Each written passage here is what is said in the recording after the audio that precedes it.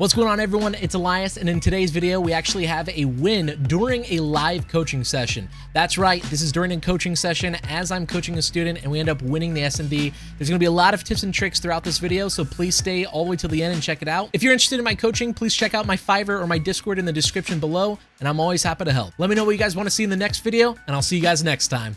We actually didn't talk that much about SnD, but SnD, you got your 3 lanes, right? So you got your right lane, middle lane, left lane. Playing this map a crap ton, I know that the enemies on offense usually like going A first. Okay. Right? So because they like going A first, I'm actually going to hard counter them.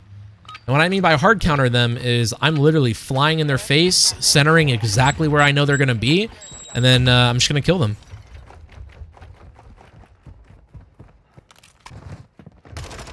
Got one. There's a guy on the head glitch. Oh, there's 2 on the head glitches. Nice. Last guy on the head glitch. Left head glitch. Last guy. Nice. Easy. Like, that's exactly what I mean on how, like, SnD is played, where we already know these guys are going to go A, so let's just hit them with everything we got.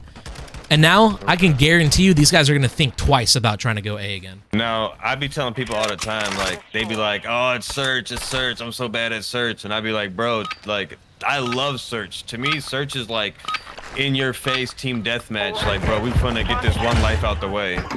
It is literally the closest thing you'll ever get to, like, a balanced game in Call of Duty, it feels like. Yes, okay, so I'm almost on head on, so cool. So the reason why I'm going B right now is because there's going to be limited people here. Okay. In freezer, one shot. He pushed out diner. It sucks because right there, we have a 3v1 at B. We win that one gunfight. We now plant bomb. We win that offense. Fortunately, not this time. All right, so these guys are probably going to either play super slow at A or they're going to try to go B. Since our teammates are already going B, I'm going to have to go A. Oh, one guy middle. Everything is detailed to the point of, like, they know what they're doing and they know exactly where they want to go and what they want to do. Absolutely. Going to change that. Yeah, and that's just the game plan. That's the strategy behind it all. We're like, right now, I know this guy always plays in freezer, so what am I going to do? I'm going to go hard counter him at freezer. Okay, okay.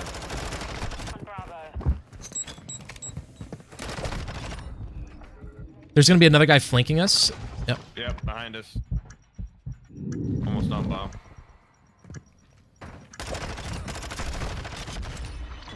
Whew. All right, so what I did right here is I out-aimed, aimed back in to shoot the second guy, and then I missed shots, and I out-aimed, aimed back in a second time as well. Yeah, and that's what I mean on how, like, it's a fraction of a second. Like. Okay, cool. Yeah. All right, so last time, one guy just flat out pushed up middle. So I'm literally just going to play for that guy now.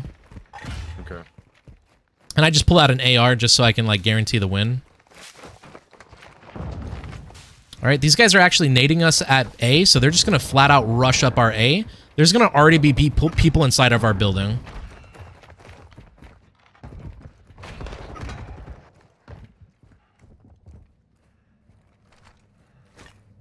Oh, there's a guy at couches.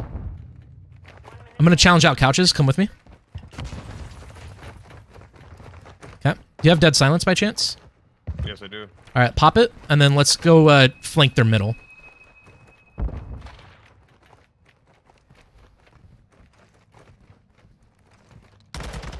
Last guy has to be our top bed. So I've noticed that every corner you're jumping. Is that normal? Yes. Okay. Yep, he's our top bed right now. Dead. Let's go.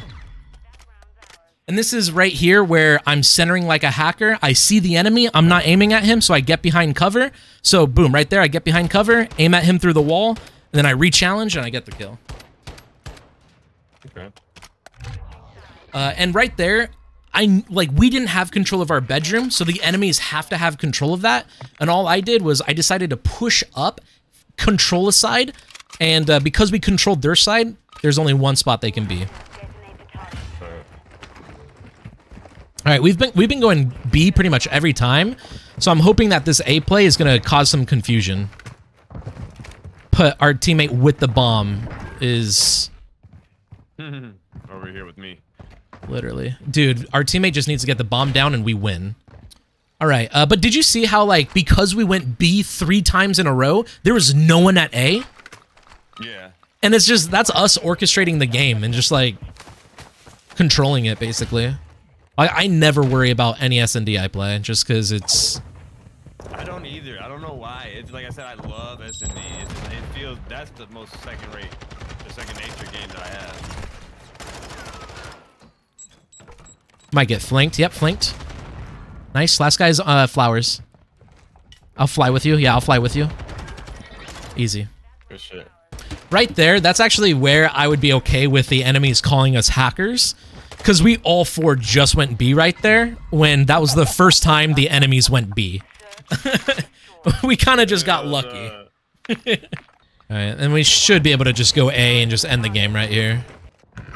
Bro, mid. Heard? Got him. Nice. Last guy is probably flanking. Oh, never mind. I don't know where the last guy was, but he's dead. See, so the reason why I said last guy's flank is because we killed like 3 enemies at middle and A, which means that last enemy has to be B, which means he's more than likely going to flank or he's going to wrap back through his base.